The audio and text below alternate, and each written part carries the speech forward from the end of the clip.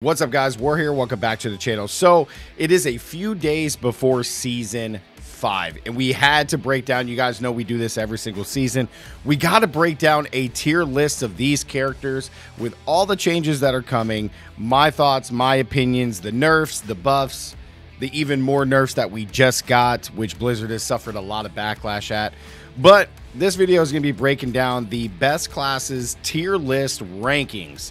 Okay, again, this is my humble opinion based on all the information we know. Plus, I do want to shout out Maxwell and Rob because they made out some other tier lists, and it's some really good information for you guys. So I am going to highlight some of that stuff in the video and leave links to their stuff in the description below. But without further ado, first, before we get into this tier list, let's break down the old tier list right here at the end. And I think everything kind of changed by the time we got to the end of season 4, where Barbarian was still the best, followed by Rogue, probably followed by Necromancer, and then Druid and Sork just kind of suffered the losses of absolutely everything. Now, let's go ahead and go get into some of this stuff. So we got the patch notes here.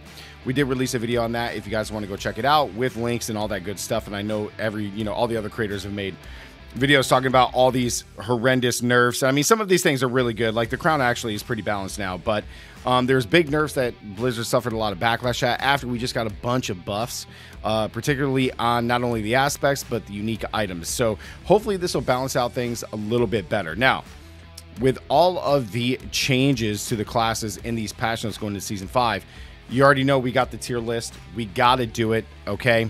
Now, before I start with my ranking, let's go take a look at what Maxwell has got. Again, these are just their rough, analysis and their, well, maybe not rough, their thorough analysis of what some of the builds are going to be, which we will talk about the actual builds tier list in another video. But this is really good to just shed some light on what they believe they're, what kind of builds suffer, what kind of ones got better, etc. Like, oh my God, my Heartseeker Rogue going from S tier down to B tier is a big bummer. And then big shout out to Rob here for kind of putting together a nice little tier list of, again, builds and just kind of what he believes. This is all, guesstimation, all that good stuff, which I think is really cool. It really seems like there's a lot of really good information here, so definitely check that out. But without further ado, guys, let's get into it. So let's start at the bottom, because why not, right? Started at the bottom, now we're here. Let's get to the bottom. You guys are going to just butcher me, but you know what? I love it. Again, guys, this is all my opinion based on all the information that we have to date. And again, be cool in the comment section. Let me know where you think these classes should be ranked. Have some good constructive criticism. Don't just say, oh, it should be better because I think so. Well, it's kind of a dead conversation, right? But without further ado, let's go ahead and start. Oh, C tier Druid. Poor Druid. There's been a lot of buffs with Druid here in these patch notes. However, I just don't think that there was enough for Druid in totality. I really don't. Druid got some unique changes and some aspect changes, and there's some really good buffs here. But again, I think because of the caps on a lot of the Paragon skills, the lack of mobility for a lot of the movement skills of the Druid, the lack of overpower, which overpower did get a little bit stronger. A lot of these things just suffer again with the Druid. Now, at the high end of Druid's still going to have a lot of really good builds. I think the Cataclysm build is going to be much better. Lightning Strike is going to be much better. However, the going away from being able to be completely in either Werewolf or Werebear suffers. You really have to just basically be shape-shifting constantly. Otherwise, you lose a bunch of damage, which really narrows how you're going to do your builds. But, yeah, man, just Druid. I don't think Druid got enough. I don't think Druid got enough here with all of the core skill changes. It still is not enough in my opinion. But I still love Druid. Hopefully there will be something in the mid-season, or it's not even a mid-season. It's like 2 weeks in, and then they give us a nice little hot fix, which maybe it'll buff Druid. Maybe I'm wrong about Druid. This one is a big question mark, but I just don't think there was enough. Next is, here we go, Necromancer in B tier. Okay, B tier here for Necromancer. Huge buffs all last season. A lot of changes here in the patch notes, again, with all the lucky hit. Minions are still very, very strong, even without the Holy Bolt potion, even though they got nerfed. And then after that, you basically saw like no necromancers anywhere in season 4, which I found hilarious. But necros are still very, very good. I think they're going to do very, very well this season with a lot of the changes, especially with all the bone skills. Bone Storm's incredibly powerful. Bone Spirit's going to be incredibly strong. There's a lot of very good things here for Necromancer. And more importantly, they buffed a lot of the all the lucky hit. Like I said, they buffed a lot of the shadow damage, a lot of the sever builds. Blight still has some really good damage over time. But more importantly, we finally got some major buffs to all of the blood stuff for Necromancer, which I think is going to be really good. I don't know yet, but there's a lot of good stuff for the blood skills for Necromancer. And more importantly, they probably have the biggest movement buff in all of the game coming up with the shadow, like dashing and dropping blight and being able to dash between all of your enemies. Like if you guys haven't seen that clip, it's insane. But Necromancer is going to be sitting in a really, really good spot. So B tier right now, and so we can really gauge the power scale. But man, if there was like a 1.5, I'd probably put Necromancer here, but Necromancer is going to be in B tier. Next is going to be Sorceress. Okay. Now, me personally, if I'm being biased, I would put Sorc here with the buffs. Okay, there's the initial 25% buff from the core stat changes from 10 to 8, which is huge. You know, every 100, it's like a 25% buff in comparison to like the Barbarian. However, in the longevity of the game, Barbs being able to get over 2,000 strength, where Sorcs were barely getting to 1,000. I mean, they're going to be higher this season with a lot of the uniques giving, you know, or like the uniques giving us like main stat, but I still don't think it's enough. So to me, Sorc is a B tier, possibly like halfway between C and B. So I'm going to put Sorc here in B tier. There's some really good upside with Sorc if we can get through all of the testing. The initial damage buff from the core stat skill change is very, very good.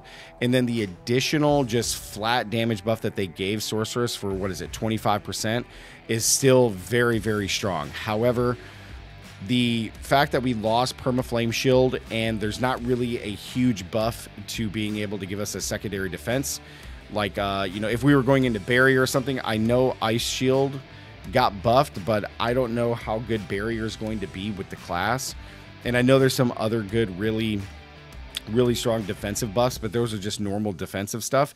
So if Sorc still can't put out the damage with those buffs, then Sorc is still just really, really lacking. And then on top of this, one other thing that really frustrates me a lot about Sorc is that we still have the caps. The caps, just like the Druid in your Paragon nodes, is very, very disappointing. It really sucks that we continue to get caps for certain things in this game.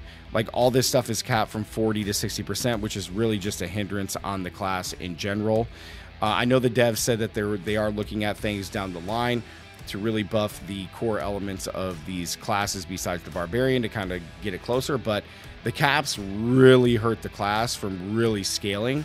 So, and now we lost Permaflame Shield and the ability to scale the Shatter on the key passive. So, man, as much as I would really want to put Sorc higher because you see these damage buffs and see these things and it makes your eyes go wide and you're like, oh my god, this could be really good. I just don't know it's enough until we can really, really test it without any bugs. So for now, just imagine for the rest of the video that Sorc is like right here. Next, Barbarian. I'm still putting Barbarian at A tier. I don't care what anybody says. Barbarian is still incredibly powerful, even without the core stat change, and it's going to stay at 10. The fact is that Barbarian, even with all these uniques now getting the main stats, Barbarian's easily going over 2,000, maybe 2,500 strength this season in Season 5, which is just an absurd amount of strength. And now the changes to, like, Tyrael's Might and all these other builds and stuff, Hoda and, you know, Upheaval, Barbarian's going to be in no trouble whatsoever. It still might even just be an S tier class. So you guys can argue that with me down in the comments, but Barbarian I think is going to be just fine. I'm not even going to talk too much on Barbarian. You guys know that Barbarian's been the best build or the best class for over a year. And I think it's going to continue to be until we can check out Spiritborn. Last but not least, I'm putting Rogue in S tier this season. Rogue was very, very good last season in Season 4, especially with Heartseeker. It got a real come up in all the poison builds. It got a real come up in the range skills. And now there's so much buff. There's a huge buff to not only some of these changes here for Barrage, but Flurry's huge. All the poison stuff has been buffed very, very well. Even though Andy's helmet has changed and the Caltrop stuff has changed, I still think that Rogue is in a very good spot. The devs gave a lot of good buffs to this class. And I think with a lot of the uniques to this build, to this class, we're really going to be able to capitalize on like some very different builds like Rain of Arrows, the ultimates, cutthroat skills in particular with Flurry. The grenade build that we did last season, I think is going to be much better because they fixed all the damage on that.